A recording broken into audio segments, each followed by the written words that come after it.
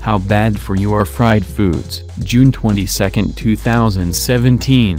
Few of us are under the illusion that French fries, or any fried foods, are good for us. But could eating them actually shorten our life? Although the connection between eating fried foods and obesity and heart disease is well known, a study published earlier this month is the first to link eating fried potatoes to death risk. The study found people who ate fried potatoes, including French fries, fried potatoes, and hash browns, more than twice a week were more likely to die early than those who ate fried potatoes less often.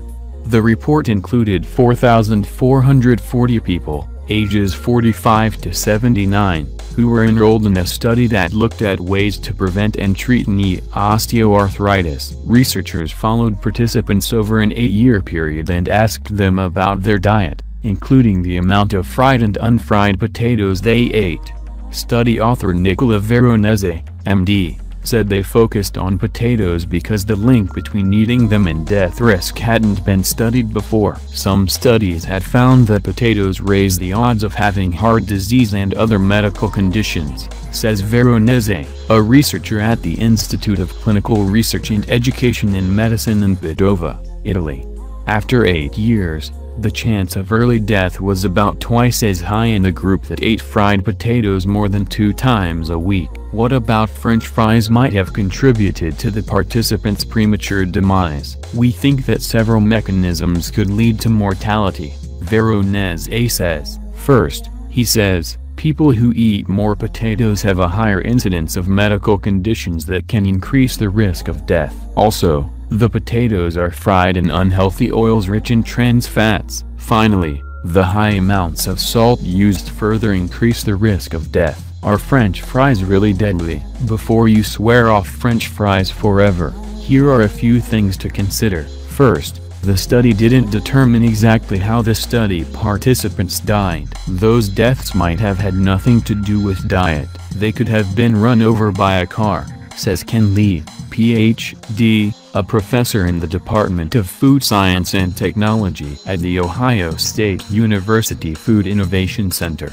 Second, it relied on the participants' memory of what they ate. That is one of the least reliable forms of diet studies, Lee says. The researchers also didn't prove that French fries caused an early death. We don't know what other things in their diet and lifestyle may have contributed to their death, says Lisa Sasson, a clinical assistant professor of nutrition in the NYU Department of Nutrition and Food Studies.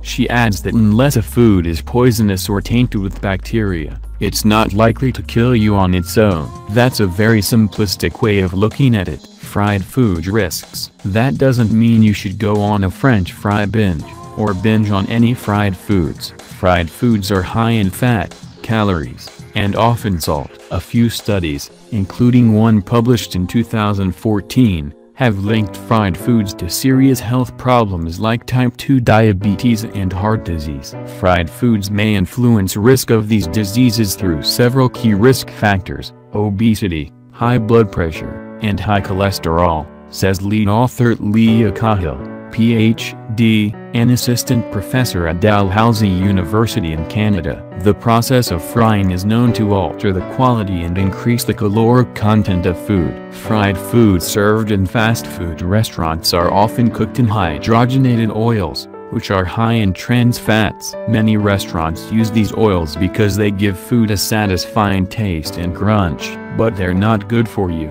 Trans fats raise bad LDL cholesterol levels, lower good HDL cholesterol levels, and raise your chance of having heart disease. Hydrogenated oil is especially unhealthy when it's reused, which restaurants often do. Oils break down with each frying, which changes their composition and causes more oil to be absorbed into the food, Cahill says. These changes further boost your chances of having high cholesterol and high blood pressure. The FDA ban on trans fats, which takes full effect in 2018, won't necessarily make fried foods healthier, Cahill says. Many restaurants have already switched to other oils in advance of the ban. The trans fat ban will make fried foods safer theoretically, but restaurants will still be able to use unhealthy oils, including oils that have been reused a lot. It will be important to monitor the long-term health effects of the new oils being used. Adds Sasson, eating fried foods,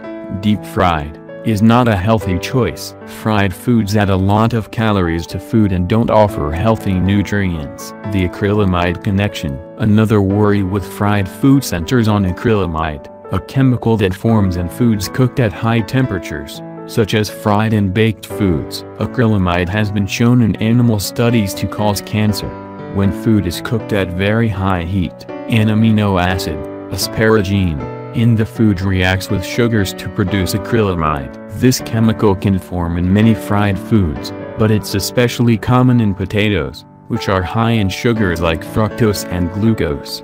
How much you fry the food also matters. The darker the food, the more acrylamide there is, says Lee, who was on the FDA's Food Advisory Committee evaluating acrylamide safety. A dark potato chip, dark French fry, or darker fried chicken would have more. If you're healthy, eating moderate amounts of acrylamide-containing fried foods is probably not dangerous, he says. But if you have a family history of cancer, you need to be conscious of how many fried foods you eat. Safer frying and frying alternatives. If you're going to eat fried foods, make them yourself at home, where you can control the type of oil you use. Liquid oils are the healthiest options, because they contain high amounts of the healthy fats, polyunsaturated and monounsaturated fats, Cahill says. Olive, soybean, and canola oils are all good choices. These oils are also high in heart-healthy omega-3 fatty acids. Never reuse oil when you fry. Start with a fresh batch each time, and when you're done frying,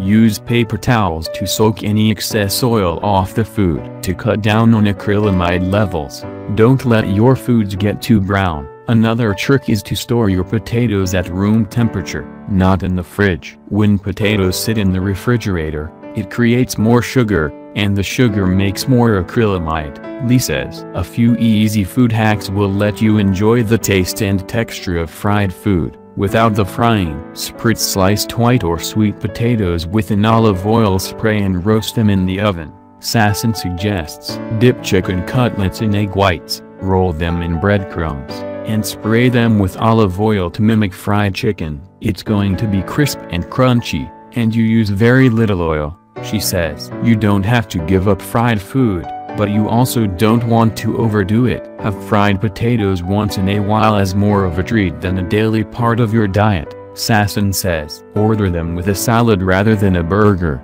to boost the nutrition in your meal. Moderation and variety with any food is the key to healthy eating and a healthy lifestyle, Lee adds. It's habitual consumption that could get you into trouble.